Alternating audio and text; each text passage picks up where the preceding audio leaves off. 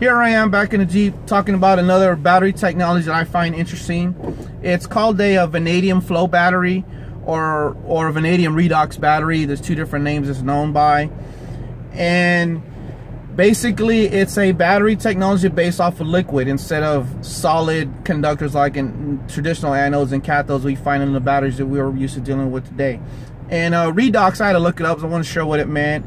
Redox just basically means it's a process in which a substance or molecule is reduced and another is oxidized, and in that process you get a an electron transfer, which generates electricity. So in these batteries, instead of using chemical compounds and all of that stuff, they're using basically an electrolyte solution again that can exist in different states of charge. Now, I'm not going to get into the super technical aspects of that, a little bit beyond the scope of the video, but I'll put some links in the description so you can read about it all you like. But the benefits of these batteries again are they're fully containerized, they're non-flammable, they're compact considering the amount of charge that they can store, and they're reusable over an infinite amount of recharge and discharge cycles. And they discharge 100% of their stored energy when called upon. And they also have very slow degradation, and they're easy to maintain. These batteries are more suited towards commercial or large utility scale projects. This is not something that you're going to have at your house like the saltwater batteries was I talked about before. This is not something that you're going to have in your car, so it's not going to be what's going to be used to power electric vehicles. But it's definitely something that can help. What we have issues with our renewable energy sources right now is storing the energy that's generated when we don't need it, so we can use it later. So that is a good thing. Those are technologies and things that we definitely need to continue to develop. The way the battery works is basically you have two fluid tanks, one acting as a traditional anode and the other one acting as a cathode, and this fluid is pumped into a reaction chamber where the two fluids are not allowed to physically mix. There's a membrane between them, but the membrane allows the fluids to transfer electrons to and from depending on if you're charging or discharging the battery, and that was what produces the DC current.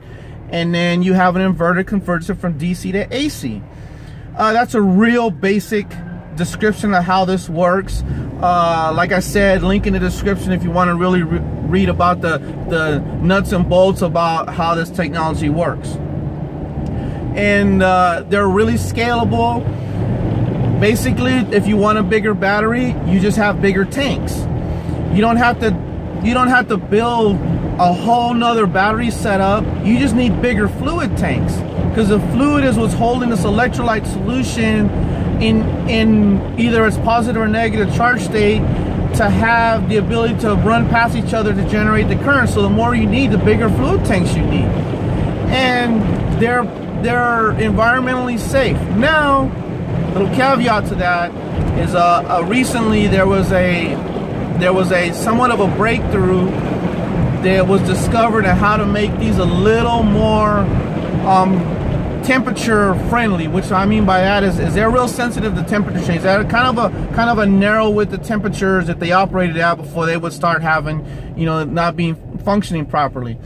And a university discovered if you added hydrochloric acid into the solution, that not only do you increase the effectiveness of a battery, but it also makes it a little easier for a wider range of temperatures that they can operate in. Now, I know hydrochloric acid, right away people, oh man, there's environment, hydrochloric acid, blah blah blah, whatever. But think about this: every time you jump into a public swimming pool, you're basically swimming in a really watered down hydrochloric solution. Just for your information, in case you didn't know that. Anyway, but I understand the issue with the acid. I get it. But hydrochloric acid can be dealt with fairly easily.